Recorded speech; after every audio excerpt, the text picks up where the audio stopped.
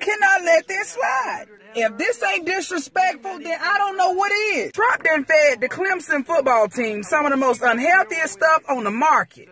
McDonald's, Arby's, nigga, pizza.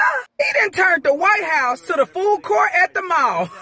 Y'all can't blame no government shutdown. Michelle and Barack would have had fried chicken, greens, and yams on deck. Michelle would have been in that damn kitchen with her bonnet on. Barack paper plates and plastic forks presentation would have been better than them damn sauces sitting in gravy bowls. I know some homeless people in Atlanta eat better than this. They ass eating prime ribs sitting under a bridge on 85. And I don't even understand why people are mad. Y'all know this man don't give a damn.